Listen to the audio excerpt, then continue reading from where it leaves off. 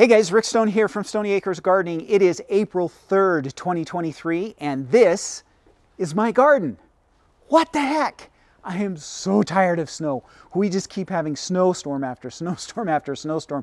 We are literally on record as the biggest snowstorm season ever here in Utah. We have more water up on our mountains right now than we've ever had before. That could be a problem a little bit later in the spring, but it is a big problem for me right now because I want to be outside planting in my garden, and I can't because every 3 days we get about this much snow and then it melts, and then we get more and it melts, and the next 2 to 3 days we're going to have just constant snow. So when I woke up this morning, I was so frustrated and I was just like, I've got to get something planted in my garden. And so I'm going to do a video today on what you can do to get things planted in your garden when it's still snowing. And the way we're going to do it is we're going to use some of these. So I've got some 3-gallon smart pots that we are going to be planting in. And the idea here is we're going to plant inside in my garage.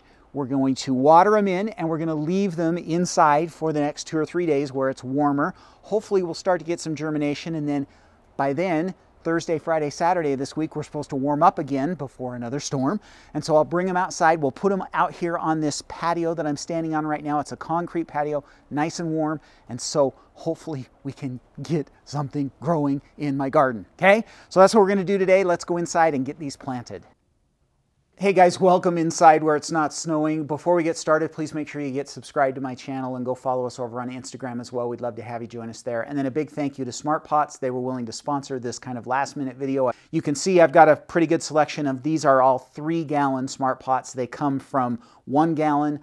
They've got 3-gallon, 5-gallon, 10-gallon, 15, 20, 100. They just have a ton of different varieties of these Smart Pots. They come in a lot of different colors, and so great product. They're made here in the USA, very durable, BPA free, best grow bag on the market in my opinion. I love Smart Pots, and so I appreciate them sponsoring. If you want to learn more about them, their website is smartpots.com.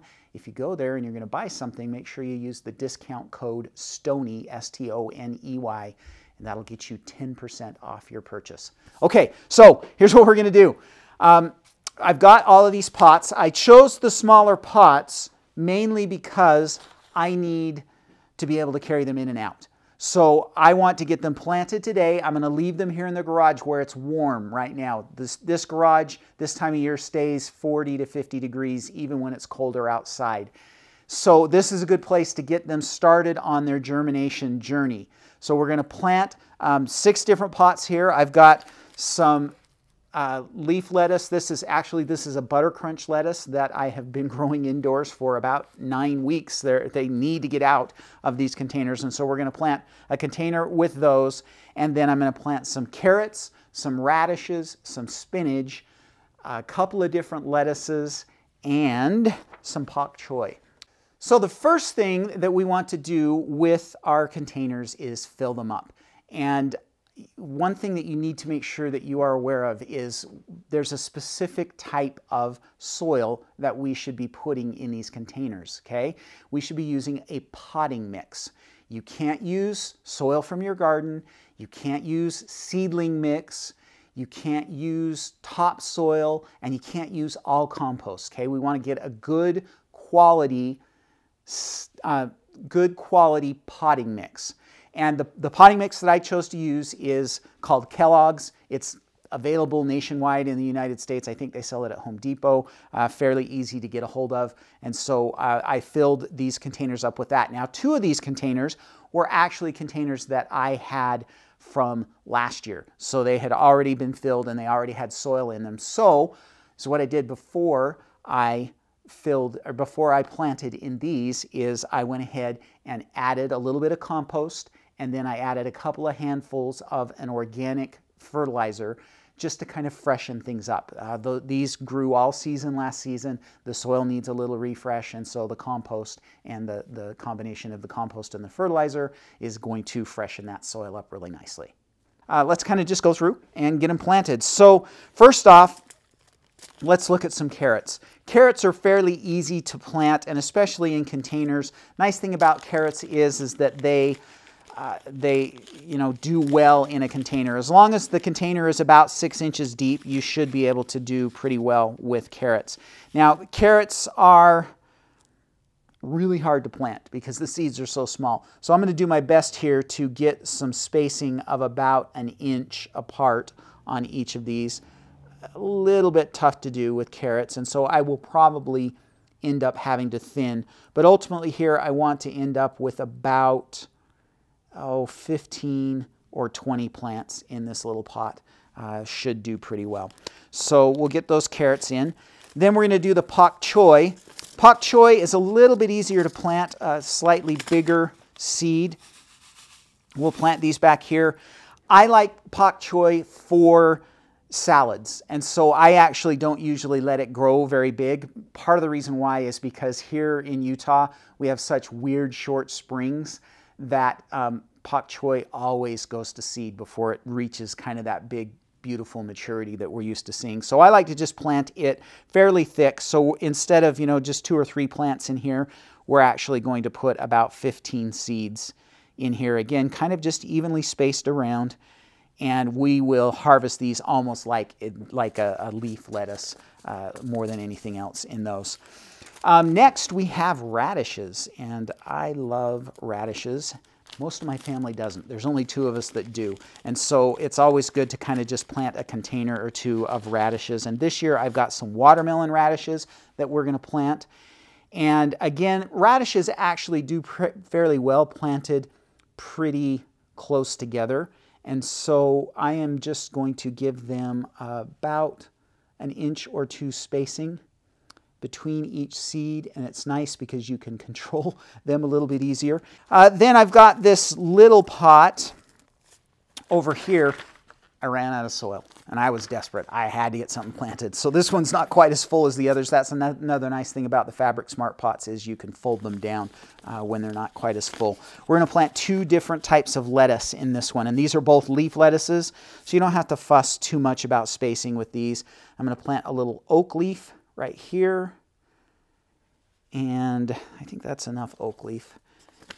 And then we will go with a little bit of black-seeded Simpson, which is another nice leaf lettuce. And leaf lettuces do really well in containers because they like the intense planting, and it's okay to kind of just plant those in here. So again, we're shooting for, roughly 15 or so seeds in there. And if I need to, I'll thin. Probably won't need to with the leaf lettuce. And then the last seeds that I'm going to plant are some spinach. And again, spinach, fairly easy to plant. Spinach plants get pretty big, and so we are going to be a lot more cautious on how many we want in here. I only want about 6 or 8 seeds in that container, so that's all we're going to put there. Then let's get these guys planted. So I think we'll use this container right here to plant our lettuce starts in, and I've got 4 of them here, and these containers are perfect for that many. This is a butter crunch lettuce. They don't get really huge, and so I think 4 is going to be really nice in this container. So we'll just go really easy to plant these guys. With all of these seeds that we've planted is we want to get just a little bit of soil on top. And I'm not a big fan of using the potting soil to cover the seeds with. Now is what we want to do, a bit heavier. Sometimes it has quite a bit of wood and things like that in it. And so to cover up my seeds when I'm actually planting seeds in a container, I want to use just a little bit of seedling mix. So this is just some seedling mix that I have, and I'm just going to put a little layer of this seedling mix over the top of my seeds. We only want about 1/4 of an inch. We just need to get those covered up. All of these are very small seeds, and so 1/4 of an inch of this seedling mix is going to take care of it. You want to just tamp it down just a little bit so that we have good contact between the soil and the seeds, and then away we go. Now, we're going to water these in really good. So the soil was already wet when I put it in the containers, but we do want to get a good water on these seedlings so that these seeds so that they get wet. and then we'll make sure that we keep that soil moist up here on the surface to help us get those to germinate quickly. And then the plan is, when it's a nice day, I'm going to take them outside. We'll put them on that porch that I was on at the first of the video. It's nice and sunny. It's south-facing, concrete, and so it'll be nice and warm. We'll put those out during the day. If the temperatures at night are going to drop below about 35 degrees Fahrenheit, which is 1 or 2 degrees Celsius, if it drops below that, I'm probably going to bring them in at night. But if it stays above 35, I'll probably leave them out because they'll warm right back up first thing in the morning when the sun comes back out. I know that we've got days in the 50s and the 60s coming soon. Hopefully the snow will finish, and so this will get me a little bit of a head start because I can't actually get out in the garden and do any planting. So pots, especially smart pots, are the perfect thing to fill in and get something going. So again, in when it's cold and snowy, out when it's sunshiny, and we should be able to get these to germinate. Hopefully most of them will germinate in about 10 days. Carrots might take a little bit longer than that. And then by then, hopefully weather will have kind of changed and we can keep them outside, and this will be the first of our planted garden for this year. Okay, I think that's it. Hopefully you guys enjoyed this video.